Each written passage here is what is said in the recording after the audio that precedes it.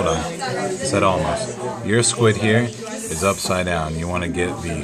well, not quite. It's kind of twisted. You want the funnel here.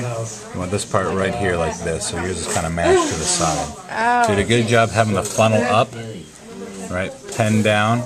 But yours is kind of twisted here. And you don't want to pin it just yet. It's going to take 2 hands. Okay. Can't believe I'm doing this. Oh, you're doing great. Use the, hold on.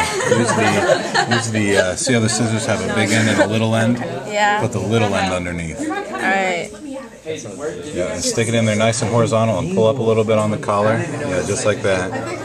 Not cutting. You're doing great. Yeah, there you go. Yeah, perfect.